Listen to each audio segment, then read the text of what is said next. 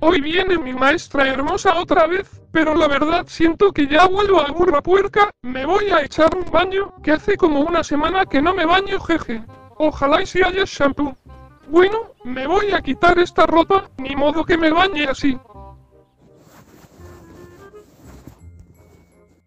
Ay, ya quedó. Me puse toalla para que no me vean mi pilín. No crean que estos tatuajes son reales, son de esos que salen en los chicles de a peso. Aquí me puse una naranja como explotando a la verdura, y aquí, son como dos serpientes como apareándose o qué sé yo, y luego, la neta no sé qué sea esa madre, pero bueno ya, me voy a bañar que se hace tarde. Así por cierto, este parche lo tengo porque un guajolote me mordió, no manches, casi me mordía la tetilla el desgraciado. Bueno, ahora sí vamos a bañarnos. Hey, un momento, yo no me baño si no hay música, perra. Esa mera está buena.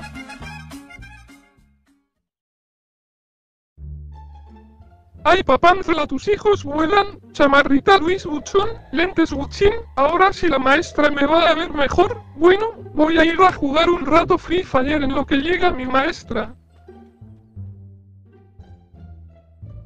Sale, ya está bien cañón llegar a heroico en Free Fire, de donde salen tantos jugadores buenos al free, mendigos viciosos. Ya llegué, hijo. ¿Qué crees que conseguí un empleo muy bueno? Me pagarán muy bien. Ah, ¿en serio, mamá? ¡Qué bueno! La verdad ya era hora de que tuvieras un buen trabajo. Sí, hijo, ahorita tengo que regresar. Tal vez me quede a trabajar hoy, ya me voy otra vez. La maestra llega en 15 minutos, por favor pórtate bien y hazle caso.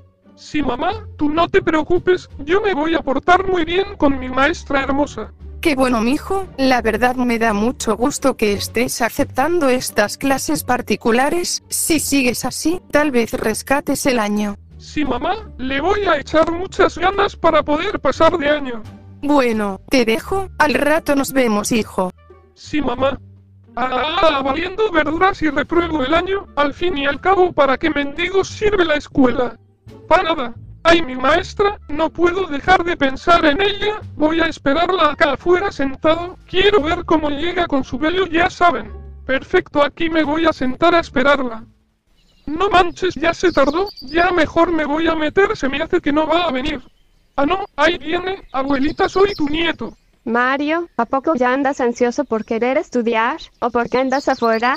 Creo que ya me descubrió, sí, la neta ya tengo ganas de estudiar, por eso la andaba esperando aquí, pensé que ya ni vendría como se tardó mucho. Ah, es que como pase a otro lado me demoré un poco más, pero bueno, ya estoy aquí. Bueno, Mario, vamos a empezar, vente, vamos a tu habitación. Sí, maestra, ahí voy. A la madre, pero qué rica está, con maestras así, ¿quién no va a querer estudiar, a poco no? Bien, Mario, vamos a empezar. Te voy a hacer unas preguntas a ver si sabes algo. Siéntate ahí en la alfombra. Sí, está bien, maestra. Ojalá y sean preguntas del Free Fire, esas sí me las sé todas. A ver, ¿cuántos hombres han estado en la luna? ¿Cuántos hombres?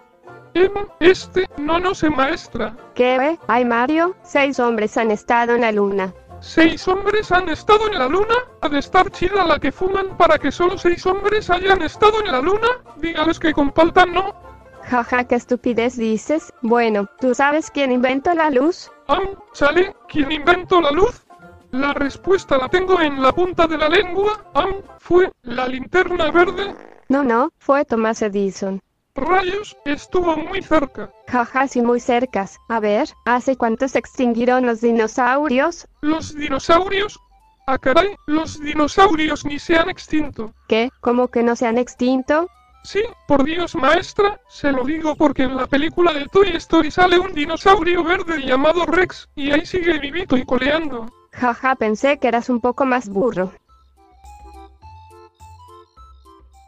Bien, Mario, hasta aquí la clase, ¿sabes? Me la pasó muy bien contigo, eres un buen muchacho y estás bien guapote, solo faltaría algo para que esto sea perfecto, ¿por qué no hacemos...? A la madre, ¿pero qué fue esa cosa? Ay, perdón, maestra, es que fue en mi estómago, mi mamá no me dejó para comer, tengo mucha hambre. Ay, pobrecito, ¿en serio no te dejo nada para comer? Sí, en serio, mendiga vieja siempre hace lo mismo. Si quieres yo te puedo cocinar algo, ¿cómo ves? ¿En serio? ¿Haría eso por mi maestra? Por supuesto que sí, mi amor. Vente, vamos a que te cocine algo chaparro. A la madre dijo el padre, cada día me enamoro más de esta mujer hermosa. Bueno, deja abajo a ver qué me hace de comer. ¿Qué onda? Que aquí nada más comen sopas Maruchan, solamente hay eso. Así, es que eso es lo que comemos todos los mendigos días. Mi mamá nunca hace de comer. Jaja, no manches, ¿qué onda? Bueno, ¿de qué la quieres? Hay de camarón solo, de habanero y de pollo. A mí me encanta la de pollito. Perfecto, Mario, vete a sentar, ahorita te la traigo. Sí, gracias, maestra. Qué linda es mi maestra, jamás había conocido una como ella. Está muy buena, digo, es muy buena. Bueno, Mario, ya me tengo que ir, mañana nos vemos a la misma hora. Sí, maestra, mañana nos vemos otra vez. Sale, chiquito, hasta mañana. Rayos, apenas se va y ya la extraño. Vale, caca, ya quiero que sea mañana.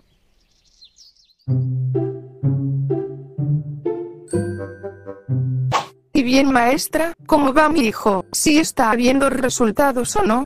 Claro que está viendo resultados, su hijo está aprendiendo mucho. ¿Y cree que pase de año en la escuela? Sí, sí va a pasar, con lo que ya sabe y con lo que le voy a enseñar, seguramente pasa de año.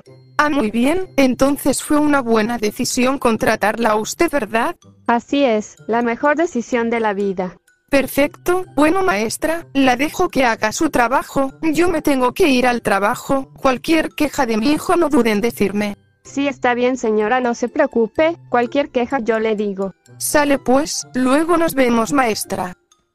Creo que hice un buen trabajo al contratarle esa maestra a Mario. Bueno, ahora sí, manos a la obra. Es hora de decirle a Mario que me encanta y que tengo ganas de hacerlo con él. Si es ahora o nunca, ahorita que no está su jefa.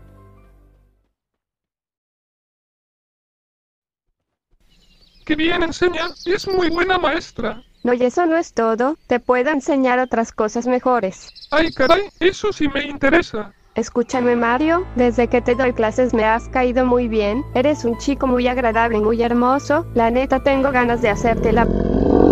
¿Qué? ¿Qué rayos fue eso? Ay, perdón maestra, otra vez fui yo, no he comido nada. ¿Qué, otra vez? Ven, te voy a dar otra sopa Maruchan. Sí, gracias maestra. Bien, ¿ya se te calmó el hambre, Mario? Sí, ya maestra. Bueno, escúchame otra vez, Mario, desde que te doy clases me he enamorado de ti, eres un chico muy hermoso, tengo que confesarte que me gustas demasiado y quisiera que tuviéramos algo más, no solamente de maestra y alumno, sé que hay una gran diferencia de edades entre tú y yo, pero tú bien sabes que para el amor no importa la edad, en serio, Mario, quiero que vayamos a tu cama un rato a pasarla bien, ¿qué dices? A la bestia, a mí igual usted me gusta demasiado, desde que la vi se me paralizó el corazón obviamente. Entonces, ¿qué? Si lo hacemos, vamos a tu habitación a demostrarnos amor. ¿Qué? ¿Pero y si llega mi mamá? No manches, si nos encuentra, voy a valer chile y me va a correr de la casa. No, no llega, va a ser rápido, vente acá, te espero, mi amor. ¿Caracoles? ¿Qué hago? Sí quiero, pero si mi mamá llega, rayos. Valiendo verdura al mundo, venimos a rifarnos, voy a ir. Mira, Mario, este día va a ser el mejor día de tu vida, ya lo verás. Vamos a apurarnos antes de que venga tu jefa. A la bestia, estoy bien nervioso, me están temblando las patas de pollo, vamos a darle caña.